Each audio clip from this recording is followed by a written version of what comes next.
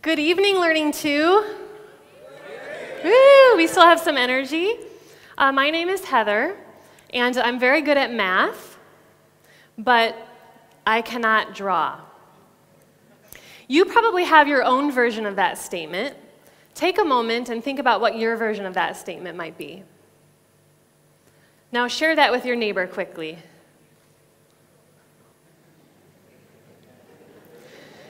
So, there's a theme.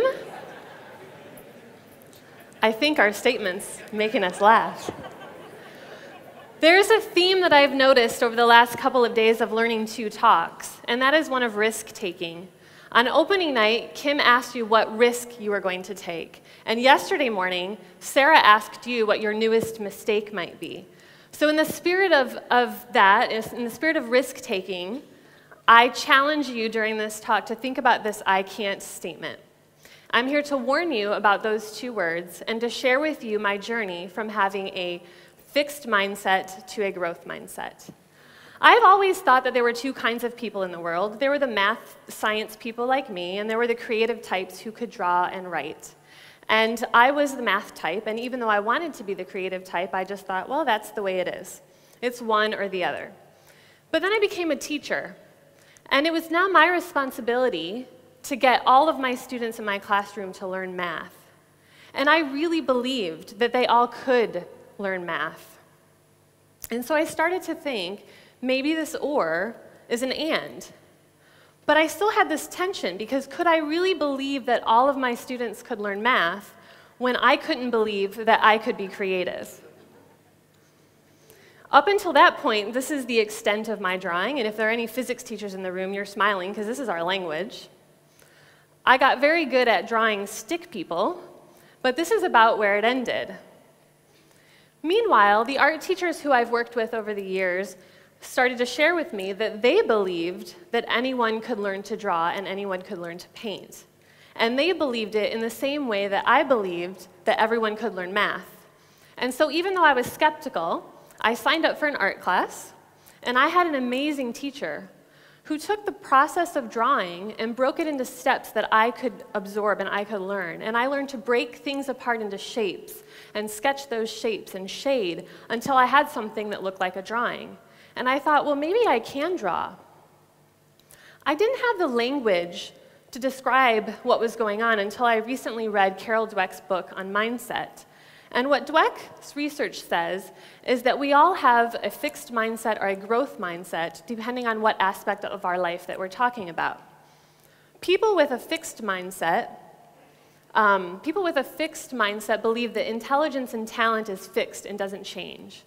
People with a growth mindset believe that intelligence and talent can increase with practice. I had a very fixed mindset about art and creativity.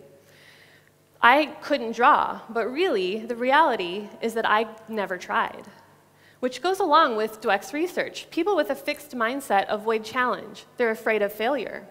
And when they do fail, they tend to be paralyzed by that failure and they give up. On the other hand, those with a growth mindset, they embrace the challenge, that they know this is how they can learn. And when they do have a failure, they deal better with it and they figure out what they can learn from it. Why was I good at math? Well, I studied math all through school. I spent hours doing stuff like this, making mistakes, sometimes not getting good grades, and I kept going. Of course I was good at math.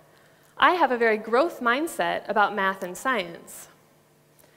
In short, a growth mindset is a learner's mindset. So how can we encourage our students to have a growth mindset? Recent research had middle school teachers grade middle school essays, and then researchers randomly stuck one of two sticky notes on the essays. One sticky note said, here are some comments so that you have some feedback. Another sticky note was more of a growth mindset message, saying, I'm giving you these comments because I have very high expectations of you and I know that you can achieve them. You can probably guess which group of students chose to embrace the challenge of revising their essays. The growth mindset group. These students revised their essays and got higher scores on them. So what does that mean for our students? I believe this means that we need to believe in our students. We need to believe that they can learn at high levels, but not only believe it, we need to tell them that we believe they can make it. And while you're at it, model this and believe in yourself. What is your fixed mindset? What is your I can't? Here are some of my sketches and some of my math, some of my creative endeavors. I no longer say I'm good at math, but I can't draw. I say, I worked hard to be good at math, and now I'm working hard to be creative. And here is my final sketch from that art class. Thank you. Yes, thank you. Thank you. I am proud of it, but the bigger learning for me was learning to have a growth mindset about my own creativity. So I ask you, Learning 2 participants, I ask you to believe in yourself and believe in your students. Empower your community to turn their I can'ts into I cans. My name is Heather, and I'm good at math, and I can draw.